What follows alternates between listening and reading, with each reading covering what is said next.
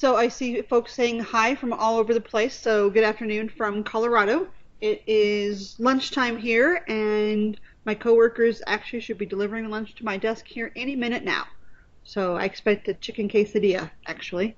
So um, we will have just a couple of announcements, and then I'll pass off over to Neil. As you saw, I've got recording going. You can share this with your friends and coworkers later on. We'll send out a tweet when we get it posted to the event page, but it will be on the same page that the meeting information is now. So that join the meeting will change to a download recording. We're always looking for more folks to join and speak at our groups. We've got Neil here for the first time. So I've known Neil forever, and now he's presenting to our group. So hopefully you've got folks in mind, whether it's yourself or a coworker or a friend that might like to present. Let me know, and we'll work with them on getting on the schedule, getting a topic that works for them and works for our group, and get them started in front of the group. We have some upcoming events where we've got the Business Application Summit coming up. We've got, actually, I leave on Sunday to go to the Business Application Summit. CRM Summit is later on this year, and actually Inspire is right now in Las Vegas, and Ignite is in September in Orlando. We have some additional upcoming meetings, and that slide is missing, and I apologize, but they're all on the website. We've got, in just a couple of weeks, we've got Chuck Sterling talking about some analytics with your Power Apps, and we've got some other meetings coming up with Jason Cosman and some other folks that you might know. So I invite you all to join. Now we've got Neil here, who is a Scrum Master. He's also a fellow MVP. He does some online training events. And Matt Parks, I'm glad that you're here because you gave me my favorite Agile quote of all time. It's back in our Avanade days where he said we are as agile as possible within the waterfall process. And that hurts my head. But hopefully we'll get to, That's my goal in life, Julie, is to yes, hurt your. absolutely. So I'm glad I succeeded. with that, Neil, it's all you. Once we see your Hi, everybody. Thanks very much for having me, Julie. I really appreciate the invitation to come and join the XRM virtual crew. It's a pleasure and an honor, I think. I've heard that you're a pretty seasoned group of veterans, so I've always been a little bit intimidated about presenting in front of you, but I had a rehearsal last week. For those of you who joined, I just want to apologize. We had some technical difficulties, and I didn't realize I had jumped off the Skype call, and I finished my presentation. You were all very polite, and after about 45 minutes, I realized that I had lost you, and I'd been presenting to myself. So this time it's going to be great. There's going to be no technical difficulties at all, I hope. So I want to remind folks while we're waiting for Neil's presentation to load, ask questions. So I see everyone is being interactive in the chat panel, and that's great. I'll keep an eye on that and interrupt Neil as necessary for questions. But also, you guys can all take your microphones off of mute and interrupt and ask your questions in context. So I encourage you to be as interactive as possible. You get a better meeting that way, but considering last week, it also helps Neil to know that we're all here. Yeah. So Thank you. you're all set, Neil. I'm going to go back on mute and let you have at it. Great, thanks. Look, I was going to say good morning, everybody. It's 5 a.m. here in Brisbane. It's probably slightly later than that where you are. I hope so. It's the middle of winter here, and I hope it's also sunnier wherever you are as well. My name is Neil Benson. I'm on a mission really to help every Microsoft customer and partner succeed with the Scrum framework. I want to help them implement Dynamics 365 using Scrum. I've been working with CRM software generally for about 20 years, with Dynamics CRM and 365 since 2006, and using Scrum since 2009. So coming up for 10 years with Scrum, and I'm certified with both the Scrum Alliance and Scrum.org. There's two competing Scrum certification and training organizations. I'm trying them both. I'm fortunate enough to have received the MVP award since 2010. And like I said, I live in Brisbane in Queensland, so based in Australia at the moment. Those are all the different methods you can use to contact me. I'm trying to get an Instagram account as well. Sorry that that's missing, but I need to get a trademark first and then to go through a process. Today we're going to cover a couple of things. It's the first of all, I want to cover the fallacy of requirements and why the requirement specification, which is normally the basis for a project plan, is a fallacy. And I'm going to walk you through a new technique, well, not a new technique, but a technique that I've put together based on other practices, which I call Agile estimating and planning. You're welcome to come up with a better name for it. Post something in the chat, that'd be awesome. Agile estimating and planning doesn't roll off the tongue. So if you can come up with a better name, that'd be awesome. I'm going to start with my last requirement specification, which I wrote 11 years ago, 2008. It was for Debbie at Premier Medical Group. She sent me an RFP that included the high-level statement of requirements she wanted to replace an industry insurance workflow solution with a CRM-based solution. Premier Medical Group helps people who've had accidents to get specialist medical reports to support their insurance claims. They're a very important part of the ambulance chasing industry. Debbie's the operations director, so it's her job to chase the staff, who chase the doctors, who chase the lawyers, who chase the ambulances. And I was lucky enough that my little firm, Increase CRM, won the gig to implement Dynamics CRM 4.0. This is how long ago it was, 4.0 for about 300 users. Julie, I'm just going to pause there. Make sure you're all with me. You can hear me. You can see the slides. Yes. Anybody? Things are going Great. great. We see the old logo in Yes. front of us, and we just had Yes. Wonder Woman a minute ago. Great. Okay. I hope there's not too much lag. I use a very rapid cadence on my slides, so hopefully it's keeping up. We followed the good old-fashioned sequential sure-step methodology, for those who remember it. So we just completed the diagnostic phase during our pre-sales engagement, and we're ready to begin the analysis phase to produce what SureStep calls the functional requirements document, the FRD. Some of you might still be using that, but yeah, I haven't used SureStep for a while. I still think you need Silverlight to browse the SureStep methodology. The FRD took us about 8 weeks to produce, and the result was a 600-page requirement specification, which at the time seemed like a lot. Certainly for the size of firm that we were, that was a really weighty requirement specification. We'd never done anything quite like it. The reaction that we got from Debbie wasn't quite what I was hoping for. She said the requirement specification was filled with jargon. She didn't really appreciate this. It wasn't even technical, but it was kind of semi-technical. We used big words like entities and views and fields. She thought some of the requirements were a little ambiguous, not quite specific enough. She felt that some of them were missing, even though the darn thing was 600 pages long. She thought there was requirements missing from that. And she thought that some of our diagrams didn't make any sense to anybody. This is not one of the diagrams I included, but it is a diagram that doesn't make a lot of sense to anybody. So why do we write requirement specifications? What's the purpose? Well, I guess they're designed to faithfully, accurately, and completely try and capture what users want and need from a CRM system, and to write all that down so that it can be perfectly understood by a software developer. And of course, we don't let software developers talk to users. So it turns out that this is pretty hard, and business analysts and software developers have been failing to faithfully, accurately, and completely capture user requirements for the last 50 years. And as well as inventing funny cartoons that kind of take the fun out of our own frustration, we've actually tried, as an industry, we've tried to invent new ways of describing requirements. For those of you familiar with ISO, IEC, IEEE 29148, you'll recognize that standard in the bottom right hand corner. It's also 24766 and 26702 and lots of other standards. Well, you get the picture. I'm sure you've all got lots of copies of these standards sitting on your desk. I'm sure they really help you. But the problem with any kind of natural language specification is that the same words can be interpreted by different people in different ways. English is not a highly specific language. So even if I tell you exactly what I want, what I get might not meet my requirements.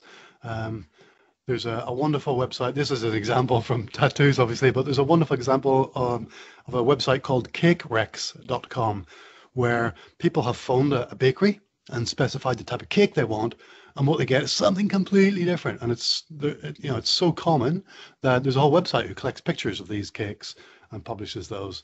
Um, so natural language is not that good. So what have we done to counteract that? Well, we've come up with some structured modeling notations or structured languages to use instead of natural languages. UML is a pretty popular one from Jakobson and those guys from, I guess, early 80s. IBM took that and they come up with their version, the Rational Unified Process. We've got Jakobson came up with use cases, and then Alexander Coburn published his popular book on use cases, which took it a lot further. And but really, to me, they're just a bunch of circles with arrows and people pointing at them. That still doesn't help me an awful lot. Understand the requirements. Certainly, if I showed that to a user and said, does this context diagram sufficiently describe your scope? They'd take a moment to think about it, and they might answer yes, but I don't think they'd fully understand it. In the early 2000s, I found a guy called Martin Ould. I really liked his book, Business Process Modeling, and I went and met with him and took some coaching on how to document business processes using role activity diagrams. And here's an eye-bleeding example of a role activity diagram. Again, pretty good for describing business processes, but not. It takes a long time to explain that to a user and confirm it meets their requirements. Business process modeling notations a little better. Some of you might have used some of these. I think if you're going to do any kind of workflow diagram, I love to see people doing BPMN, because at least it's a standard modeling notation. We know what the different shapes mean. They have a specific meaning. Whereas I've seen business analysts come up with workflow diagrams where they've used the standard shapes in completely non-standard ways, and they've used diamonds to represent actions and all sorts of crazy stuff. And of course, there's never a key or a legend with those things. They just assume that you understand what's going on inside their head. And if you think that writing stuff down is a pretty bad way, and instead you want to draw some kind of model, I can pretty much demonstrate that drawing is even harder as well. With a couple of good examples. This is one of my favorites of some fan art. These are people who know their subjects really well. They're obviously very talented artists, and they have trouble kind of faithfully capturing the subject of their desires in an illustration. So what we, if those are rabid fans, what chance has a business analyst got of drawing a picture of some kind of business process or a user's requirements? So Premier Medical Group ended up scrapping our 600-page requirement specification. Debbie and I decided to switch from SureStep to Scrum. I'd never used Scrum before, so this is a pretty bold move on both our parts. But I've spent the last 10 years implementing CRM and 365 successfully, I'd say, using Scrum. What I've really come to understand is that the real purpose of writing requirement specifications is to pretend that we know everything that our Dynamics system needs to do, so that we can draw up a Gantt chart of how long it's going to take. So by pretending we've got all the detail, we can come up with fancy diagrams like this and end up with Gantt charts like that, where a project manager knows what I'll be doing at 2:30 on a Tuesday afternoon 18 months from now, because all the tasks have been mapped out and assigned in advance. Anybody got one of those for their current project? We have some folks typing. Let's see. Everyone seems to be afraid of their microphone except for you and me and Matt. Hey Neil, this is Scott Jackson from London. Hey Scott, how are you? I'm really good, mate. Yeah, no, it's great subject matter this, but with the Gantt charts, a lot of our projects are run that way. Yeah, some of them are pure agile, but a lot of them, because of the constraints of working in financial industries, we're expected to work in a fixed waterfall framework. Yep. So squeezing agile within the constraints of waterfall, that's something I'm trying to I'm working on as we speak, essentially. Yeah, there's definitely a transition to Agile that lots of organizations go through, and there's some kind of fragile Scrum or Fall hybrid thing along the way. So I'm engaged in one of those projects right now where I've got to deliver. They just call them iterations. They're not using Scrum, but they want me to deliver iteratively, and then they're going to go with a 4-week systems integration test phase, and then a 6-week UAT phase. And to me, that's not Agile. We should have been doing SIT and UAT in every sprint along the journey. But I'm going to take this customer on a journey and hopefully take them further into Scrum than they've ever been before. It's definitely a transition. Let's take a look at the techniques that I use for Agile estimating and planning. What I come up with at the end is a roadmap rather than a project plan. So now you know what I think of requirement specs. We can take a look at that. There's 5 steps in the method that I use, and I'm right in the middle of this for a customer. We had just finished a 2-day workshop yesterday afternoon, and we're in step 4. So I'm going to go away and produce the roadmap, but I'll walk you through the process for a fictitious customer, and you can see what it looks like. First of all, I'd say we need to start with the right kind of planning team. I try and run my planning process with a cross-functional dynamics team of 4 or 5 people. That's hopefully going to be the same team that become the Scrum development team, but that's not always possible. I know in a lot of places we might be planning ahead of a business case, and that takes a long time to review and get approved. So it's not possible to form a cross-functional dynamics team that's going to go ahead and do the implementation. But as close to that as possible. Certainly, what I try and avoid is having a single dynamics architect doing all the planning and estimating. We want to get a diverse set of opinions, lots of different perspectives from people with different skills, not just architecture and design skills, but business analysts, testers, developers, customization, configuration folks as well. The process takes, like I said, probably a day or 2 for a medium or large project. I've done it in just a couple of hours for a small project. First thing we do is we start off with user roles. User roles were devised by a pair called Constantine and Lockwood. I have to admit, I haven't read their book from 1999, but I've read one of their papers. And they defined a user role as a collection of defining needs and interests, expectations, and user behaviors, or what other people have come to call context, characteristics, and criteria. Here's an example from our fictitious project for a parks service for a state parks organization. So we've got a park ranger as one of our user roles. Her context is that she drives around 1,000 kilometers a week in a 4-wheel drive from ranger stations to a couple of different parks across the state using a rugged tablet. So her context is very mobile, out of the office, probably patchy internet as well. Some of the characteristics, I use characteristics to describe the frequency and the types of activities that my users are going to be doing. And maybe if it's important, I might also describe their technology proficiency. So I've worked on CRM projects where it's the first time that some groups of users are going to be using a computer. That's always pretty scary. Other times we're working in a contact center where users are very proficient. They've got 2 or 3 monitors, they've got a headset, they're working on the phone, and they're very used to switching between applications all the time. So much more computer savvy. So you capture that kind of information in characteristics. And then criteria is what does success look like for this user role? Both from a job point of view and also from the system point of view. So for the park ranger, they're really concerned about safety and the standards of the assets in the park.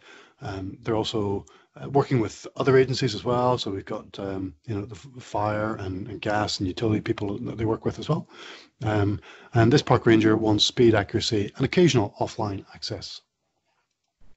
I don't always map out the context characteristics and criteria for every user role during the planning process. I might sketch them out. So I just got the title and a one-liner that describes the user role, and then I come back and fill these in before we start the implementation, just to give the actual development team a better sense of who we're implementing for. It's a pretty simple process to get those user roles. We start out with a brainstorming session, then we organize them and consolidate and refine. So this is a pattern that we'll see over and over. I'm sure you've used similar patterns yourself in workshops too. Suraf has asked, why not a persona? Just gonna click rejoin. I've just had a network issue. Does everybody still hear me okay? Yep, Yeah, it's we're fine. still here. Okay. Yes. So, Suraf, good question. I would take personas as an advanced step from user roles. So a persona is where we take an actual named individual, and it might be a fictitious name quite often, and we flesh out their persona in a lot more detail than we do for a user role. That's definitely an advanced step you're welcome to take. It's not something I've done for all of my projects. I've done it in one or two, and that works even better than user roles, but it's not necessary for planning. So this is the result after the brainstorming session. We've got about 30 different potential user roles here. You can see some duplicates and lots of similar sounding user roles. I try not to filter at this stage. Not advance. Alrighty. Maybe that was your hiccup.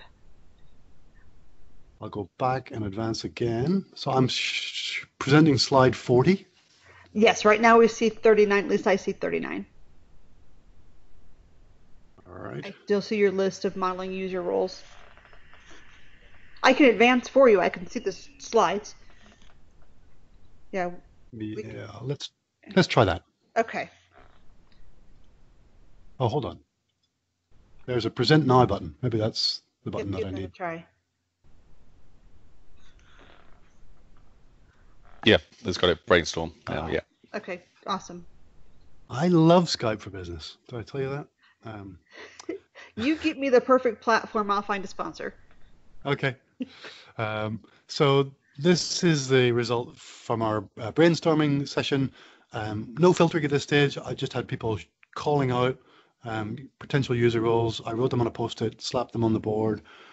Sorry, we're not sponsored by 3M, right? So it's a sticky note that I use. And the next step, we're going to organize those into similar categories. Might look something like this. So I've got a category on the left for external important people, then different types of park rangers, then different types of technicians, some financial people, visitors to the park, and then a couple of third parties. I'm not sure whether they have an interest in the system or not. So the user roles don't all have to be people we think will use the system, but these are people with a significant interest in the outcomes of the system as well. In this example, the Minister for Parks, who may or may not be called Matt Parks, he or she probably isn't going to be a user of Dynamics 365, but they have an interest in knowing the state of the parks, maybe visitor satisfaction, those kind of things that the park rangers might be gathering in this kind of system. So they don't have to be a user of it. Then we consolidated and refined those. So we ended up with about 9 user roles in this project. I just had a one-liner capturing their primary criteria. So I didn't go for the full context characteristics and criteria for this project. I don't have a Lego figure to represent each one of these, but of course I would do that because what's a good project without a bunch of Lego figures? The next step in our process, now that we know our user roles, is to define our epics. If you've ever used user stories, you might be already familiar with epics, but an epic is really just a big, complex set of connected requirements, a collection of user stories. In my case, I use user stories to define what a user role wants or needs Dynamics to do. There could be thousands and thousands of user roles in a project. My last project had about 4,500 or 5,000 issues in Jira whenever I left. And that was still with a year to go, so I expect them to come up with another couple of thousand. I use epics to represent a big cluster of related user stories. I can't estimate that many small user stories, and I don't know that level of detail about the system at this stage. So I stick at the epic level, and later on we're going to refine those into more implementable user stories. So it's a very similar kind of pattern for defining our epics. We brainstorm, organize, consolidate, refine, and then the final step is estimation. So here's what we're going to try and get to. The green sticky notes represent the epics in our field service project. And what I do is I try and consider all of the high-level requirements for each of my user roles. And we take them one at a time until we've kind of exhausted all of the potential epics for each of the user roles, then we move on to the next user role. That way, we know that we've considered the requirements for all of the people who've got a significant interest in our system. Another way to do it, if you're going to use Jeff Patton's user story mapping method, is to go through a business process. I tend to use that technique when the scope of my system is much smaller. For example, if I'm just implementing Dynamics for case management for a small contact center, I'll think of the typical case handling process, and I'll go from start to finish at a high level across that business process, or a few business processes. That way, at least I know I've got complete coverage of the main business processes that they want to support in Dynamics. Or in this case, I know that I've got complete coverage because I'm considering each of the user roles in turn. Either way, I want to have some comfort that I've nailed everybody's high-level requirements and I haven't missed anybody or missed anything out. This is a fairly simple project, so I've only got, 13 for 15 epics. Most projects are going to have somewhere 20, 50, 100 epics. Yesterday's workshop ended up with 70. That's a 18-month program probably to deploy Dynamics for 2,000 users. So 70 epics is pretty typical. You can see here I've got estimates. So I've completed the brainstorming, organizing, consolidation, and I've gone ahead and estimated those. And I thought I'd talk you through my estimation process as well, which is part of understanding your team's velocity. And I'll come back to define velocity in just a moment. So estimating epics, those of you familiar with planning poker probably recognize these cards. So planning poker is a gamified estimation technique that estimates items using some kind of cards. And the idea behind planning poker is, well, I'll come back to planning poker in a moment, but these are what we call story points. Story points are just an arbitrary unit of measure. I use it to measure complexity, which is a combination of the expected effort of implementing a requirement, and also it's risk adjusted. I combine those two into something I call complexity. So two requirements might represent, I might estimate that they've got the same effort to implement them, but one's got a higher story point estimate because it's risky. Somehow it's, maybe you're using new technology for the first time. Maybe I'm using an offline Power App and I've never done that before. Or it's got dependencies or factors outside of our project, like a third-party team or a third-party piece of software or system that we've never depended upon before. We don't know what their responsiveness is like. So we're going to risk adjust. We think it's a 13, but we're going to go for 20 because we're not sure how quick they're going to be. So if you've used planning poker, I use the estimates at the higher end. And I don't think most planning poker decks include 60, but I find that it's a good step in the Fibonacci sequence between 40 and 100. I think that leap is too big normally, so I stick a 60 option in there. So planning poker, it's a gamified technique. We discuss an epic. Each individual estimates the complexity of that epic. We do that kind of privately, independently, and without revealing our estimates to each other until everybody's ready to reveal their card. We all reveal at the same time. That way, my estimate doesn't influence anybody else's, and nobody else's estimate influences mine. And then we discuss the highs and lows. So Batman, who is our quality analyst, might think there's an awful lot of testing involved in a massive change to security roles. Spider-Man is a bit more blasé, and he doesn't really consider the testing, and he thinks it's a very small requirement. He's gone for 13 because setting up new security roles is pretty easy for him as a functional consultant. So Batman and Spider-Man would discuss their estimates, either reach consensus or we'd all play again until we do reach consensus. So to get started, I recommend the team finds a relatively straightforward epic, and we call that our 20-point baseline. And then we estimate everything relative to that baseline. So anything smaller than that, I'd call a 13-point epic. If it's twice as big, 3 times as big, or bigger, then we go 40, 60, or 100. Anything bigger that you definitely think sounds like it's way more than 5 times as big as our baseline. It's therefore something more than 100. I'd try and split that epic up into 2. and find a way to re-estimate that as two slightly smaller epics. So the next thing that we're going to do is imagine the development team or the Scrum team that we're going to form to deploy Dynamics. Unlike SureStep or a traditional team, in Scrum we're going to have a cross-functional team of analysts, architects, functional consultants, developers, integration specialists, testers, release managers. Everything that we need to go from an idea to working software is all those skills should be in that team. We're not going to have different phases where specialists come in and out. We're not going to have a design phase with the architect or architects producing design documents and then handing those over to a development team. We're going to have everybody working together. So we need to imagine what that team is going to look like. Normally it's between 3 and 9 people in our development team. The product owner and the Scrum Master who completes our Scrum team are counted separately from that. So between 3 and 9 people in the development team. We've got to imagine how much work they're going to be able to do. So here's our Scrum team. So we've got some client roles on the left-hand side. These are people that my client is going to provide to the project team. And then I'm working for Microsoft Partner. So I've got my development team there in the middle. And I've got some rough estimates of their costs. So I know their running cost on the right-hand side. So I've got FTEs. There's 12.6 in total.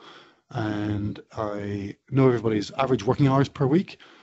This is obviously a French project where 30 hours a week is the maximum.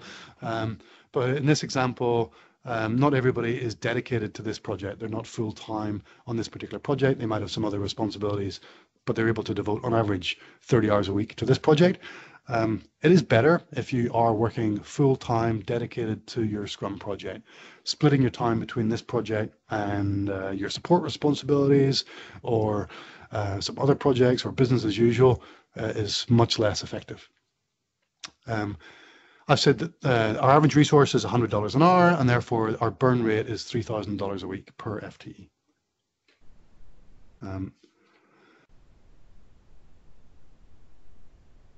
So we've estimated all of our epics. We're going to be doing 2-week sprints.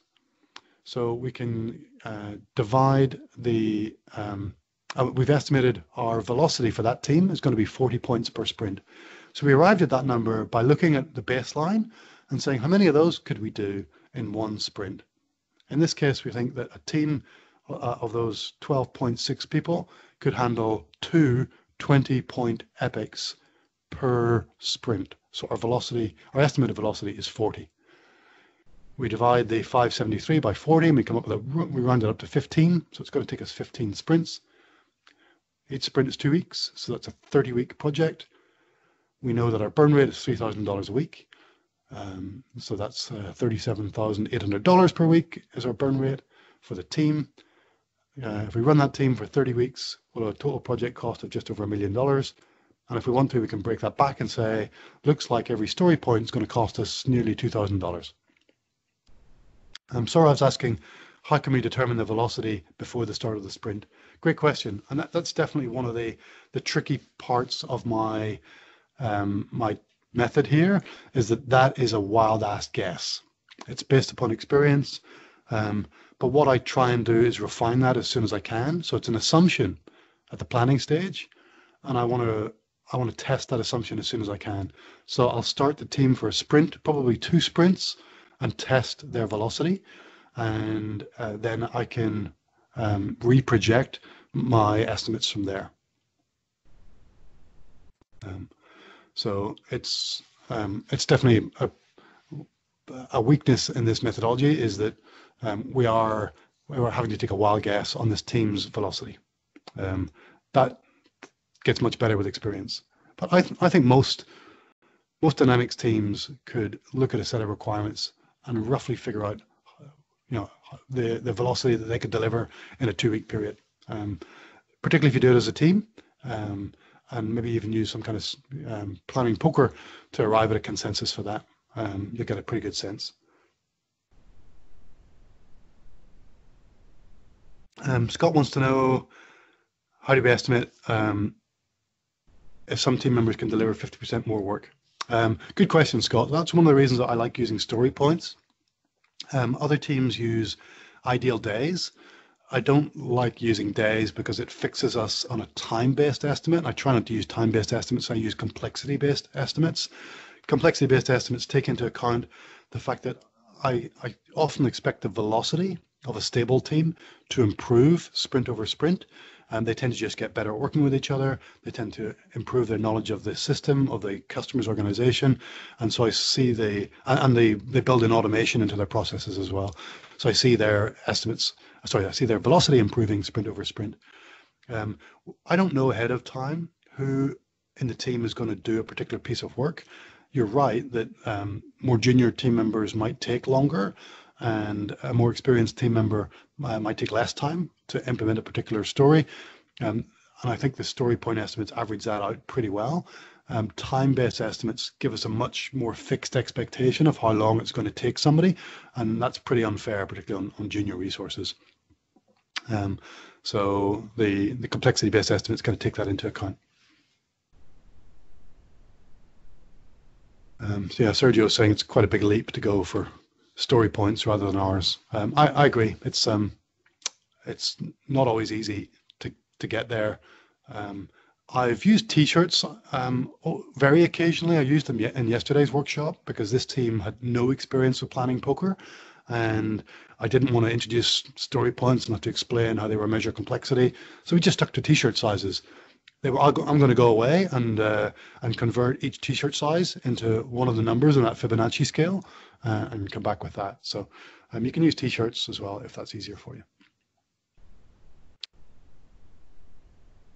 Vangelis is asking about epics and product backlog items and story points with tasks and hours. Yeah, good question. So when we get into delivery, some Scrum teams like to break down their user stories into actual technical tasks. You know, creating an entity, adding fields, setting up a view. Those might be tasks under your user story. I don't use tasks.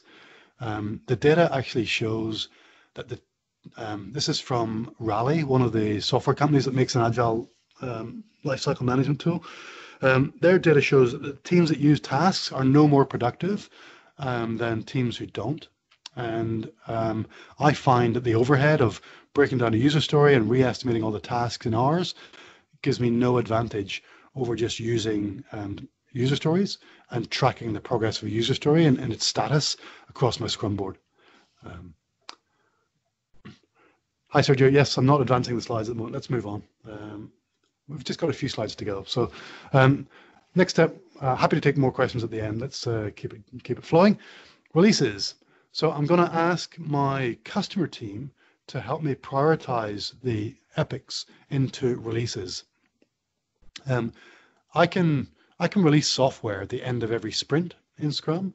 I often find that that's too frequent for my users. They don't want the system to change in front of them every 2 weeks, but I'm ready to go. At the end of every sprint, I've got a production ready release solution that has gone through user acceptance testing. It's gone through a rehearsal or staging instance, and I'm ready to deploy into production. Quite often we don't actually release those. We hold them back and we release maybe every couple of months. That's as often as users want to see new features because they have to go through training. There's a change in communication, cost to those releases as well. So some customers want to release really frequently, others every few months. In this example, we're going to release, it's about every 5 or 6 weeks, I think. So here, my customer has prioritized our epics over the course of the 30-week project into 3 different releases. So release 1 is going to be deployed in about sprint 6, release 2 in about sprint 12, and release 3 after sprint 15, or in sprint 15. So it's a relatively straightforward project with just 3 releases and not an awful lot of gap in between those. But the same process works pretty well for large projects. So in the workshop I did yesterday, we've got a release every 6 months. They reckon it costs about $300,000 to $300,000 to $400,000 to release because of the training burden. And we've got 2,000 users across the state of Queensland to train, so we don't want to release every couple of weeks. So now we know how many points of effort are in, or complexity are in each release, and therefore how much it's going to cost for each release and how long it's going to take. So that's a really critical component of our release map. And if I put all that together, we get what I call a project plan, or an agile project plan, or a release roadmap, which is really just all of those components added up. So we've got the user roles at the top, the releases and epics in the middle, which kind of defines our scope, and the Scrum team, and then all the estimates around who's going to be in the team, how fast they can go, and the estimates about how much they're going to cost down at the bottom. So no Gantt charts.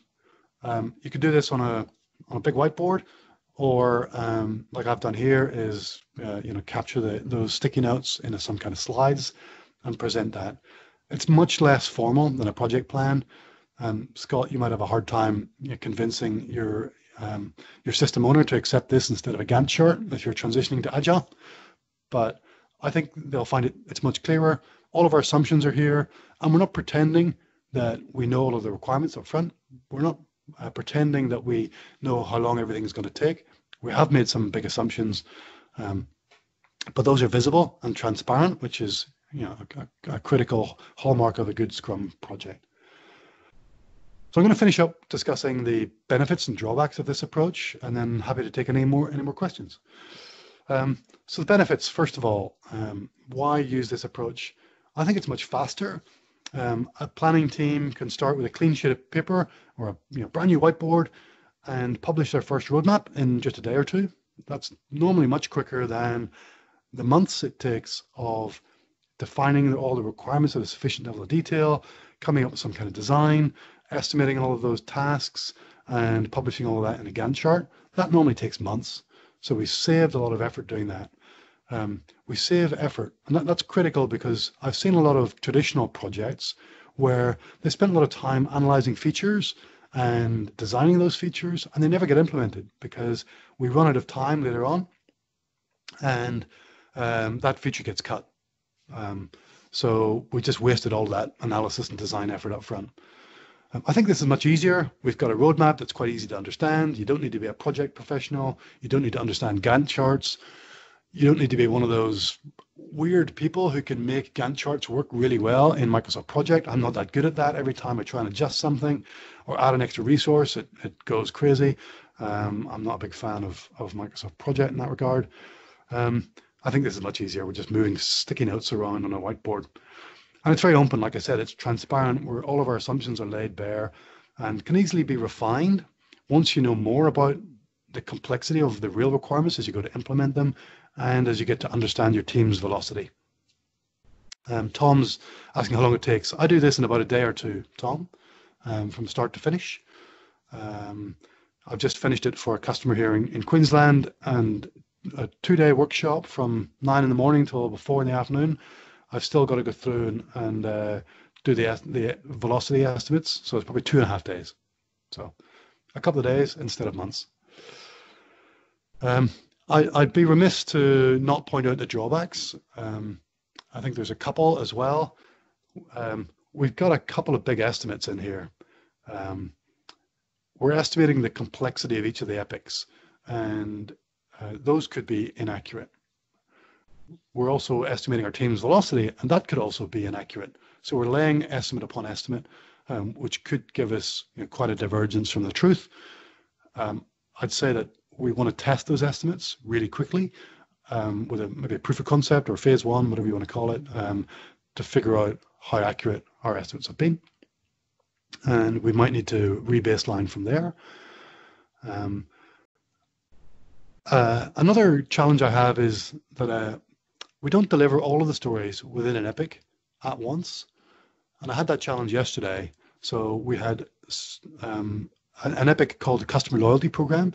So this customer has got a loyalty program. They want to change that at some point in the next year or so. So we need to configure dynamics for today's loyalty program and then reconfigure it for the new loyalty program in the future. But we just had one epic called loyalty. So what we decided to do is to write 2 sticky notes and just break that epic up so that we could schedule it in different places. And it went from an XXL t-shirt to 2 large t-shirts. Pardon me. So we can handle that.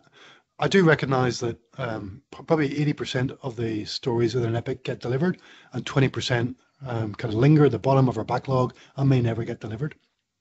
And that's okay, because that gives us a bit of a buffer, because we've estimated it's a 40-point epic. We've only delivered 30 points of the stories within there, and then we want to start a new epic. So that buffer of 10 points that we never delivered allows us to accommodate new stories that emerge during delivery. So I find that drawback actually works out pretty well for us in practice. And then the final challenge that I have is the project teams change, right? If this planning is being done months before delivery is going to start, it's very unlikely I've got the same team available when I go to start the deployment. But the important thing is to have a cross-functional set of perspectives involved in that planning, rather than just one architect who's going to write a spec and throw it over to a development team.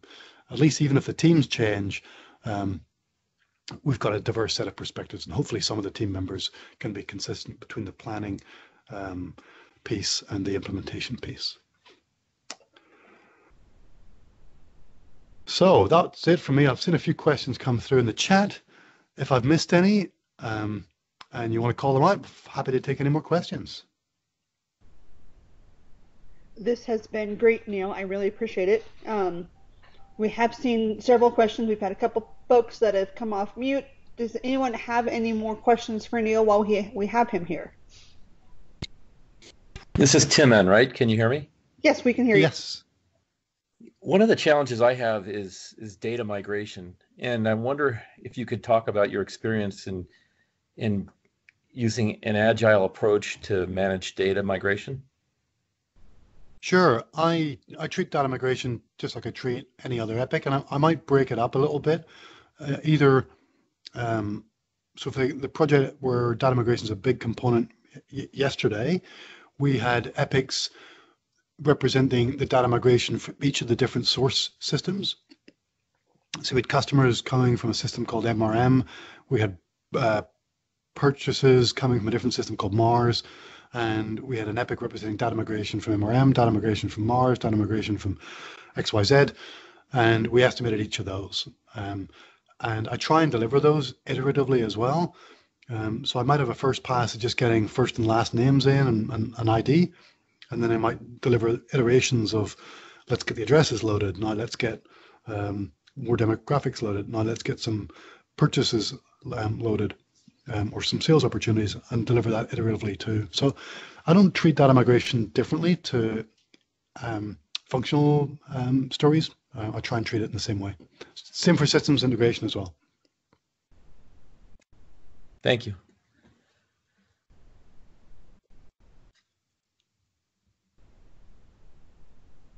Anything else? Vangelis has asked about sprint planning sessions. So those would typically come later, just as we start the deployment project.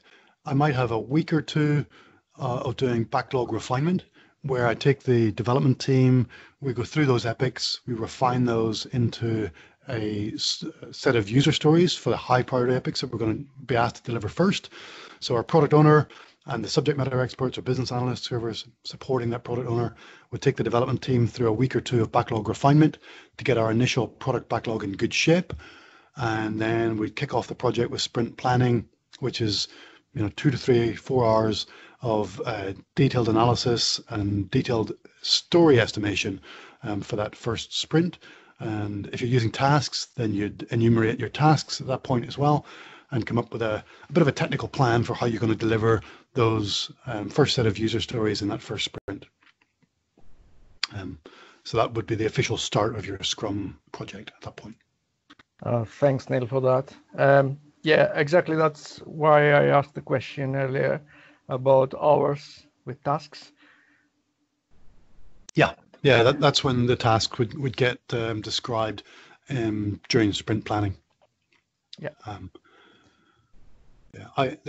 I've seen teams fall into a trap with tasks, in that they just have the same 5 or 6 tasks for every user story, and it looks pretty waterfall at that stage, because all the tasks are analyze, design, develop, test, deploy, and they just have the same tasks for every story, and it becomes a bit of a meaningless exercise at that stage. If you're going to use tasks, they should be very specific to that user story about, we're going to use a business process flow to satisfy this feature. This one's going to be a plugin. That one's going to be a flow. Be much more specific about the technical solution to the user story at that point. Yeah, I fully agree with that. What about the size of the user stories? The size of the user stories? Yes. Yeah, so I try and stick to the same estimation scale. We saw the upper end of the Fibonacci scale in one of the slides. So the bottom end, it's a half a point, 1, 2, 3, 5, 8 is what I use for user stories. Sometimes we have different scales for epics and compared to the user stories, and that can be tricky. But I try and use a consistent scale. And there's nothing stopping you if you want to use 200, 400, 600 for your epics. You can keep going up the scale. You just need to find a planning poker tool that supports custom numbering.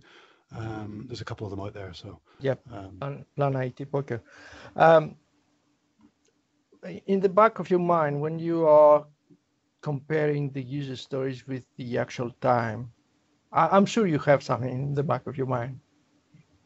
Yes, I do. So when it comes to planning the team's capacity, so I look at a sprint and go, oh, Sergio's on holiday, Tom is on leave, and there's a public holiday in the middle of our sprint. So I figure out the number of working days that the team has got in that sprint, and then I convert that into story points. So I am doing a time to story point conversion for my capacity planning step. So I tell the team, hey, it looks like, although our average velocity has been 200 points, this sprint looks like our capacity is going to be 190 because of the leave and the public holiday. So yes, I am doing a point to time conversion, but that's based on real data. I try not to do that until I have a couple of sprints worth of real data to go on. Yeah. Not every Scrum Master would do that, and they would just try and stick with story points. Do we have any more questions, folks? On the story points thing, Neil. So the largest one I think is normally 100, isn't it, or something? Yeah, on the estimation scale that I normally use, but like I said, there's nothing stopping you using even bigger numbers if you need to. But I suppose it's in the hand of the team or the management of that area to say, right, if anything is over, because it could. Okay, you don't want to say it's hours, right? I get that. That's right. But if something is a really big, epic stroke, huge collection of work that is realistically 3 months to do that.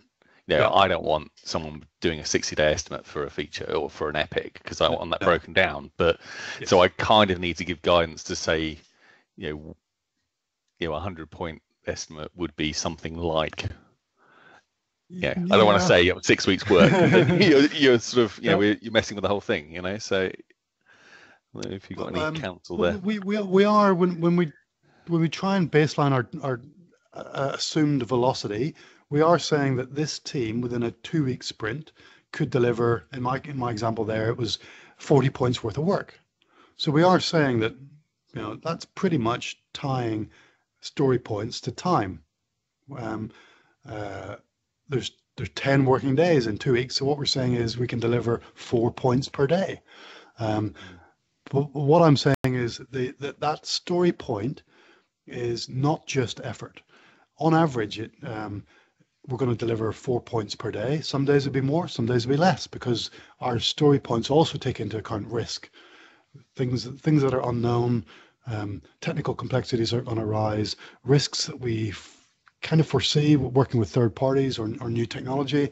But also, I would hope that the team is going to start delivering more than 4 points per day. After 6 months working together, we might be at 5 points or 6 points per day because we've improved our velocity through automation and just teams who go through that forming, norming, storming, performing cycle get better. So, yep, I definitely wouldn't leave it as, oh, that's going to be 3 months, that's 1,000 points. Things that are, if one requirement is 20, that's probably reasonably accurate. Things are at 1,000, all you're saying is, haven't got a clue. So yeah, definitely try and refine that big, massive, even bigger than Epic, down into something that's 100 points or less. Like I said, I try and keep my biggest epics within 5x of my baseline. So nothing more than 5 times bigger than the baseline. Thanks. And there's no talk of contingency or estimating uncertainty or in this method, is it? There's not, in terms of, because a lot of my estimates, well, all my estimates basically have to do waterfall front up, yeah. And so yeah, we're running normally at plus minus 20%, yeah, things like that. But there isn't really at this stage, is it? Yes, in so much as the estimates are risk adjusted. So we might have an epic there that's 13 points. That's reasonably small. That could be just a few user stories, and there's not much risk. Like if it's basic account and contact configuration or a sales process, we've done that. I would like to think as a Dynamics professional, you've done that lots of times before. You know how to do that. You know the effort involved, and you know that there's probably not that much risk because the requirements sound reasonably well defined. The sales process somebody's got in their head. Seems like they know what they're talking about. Yep, I can estimate that as 13. I'm not going to risk adjust it. If I thought that they were going to change their sales process or it sounded pretty uncertain, I would risk adjust it, and that's where my contingency would come in. Now it's 13 points of effort, but I'm going to risk adjust it to 20 because it sounds like they're unsure of their requirements. So that's where my contingency comes in. It's just a way of risk adjusting it. Okay, thanks. Great questions, everybody. Thank you very much. I'm glad you're paying attention. You've been trying this stuff out. It's awesome. Yeah, this has been great, and I really appreciate, as someone who sits on the project team and estimating, that we've got a good collection of developers here that are interested in participating as well, because that makes the project so much better when we have the estimators that represent the different interests in the project. That's awesome for me to see. Yeah. Have you ever been the developer in a project and like somebody has handed you the design specification and the project estimate and gone, here, implement this? Like, oh. No, but I'm usually the person that does that. Okay, stop doing that, Julie. So with that, I will thank you, Neil, for your time and your presentation, and thanks everyone for joining us and for attending and all your questions and your interactivity. As always, reach out to us if you need anything.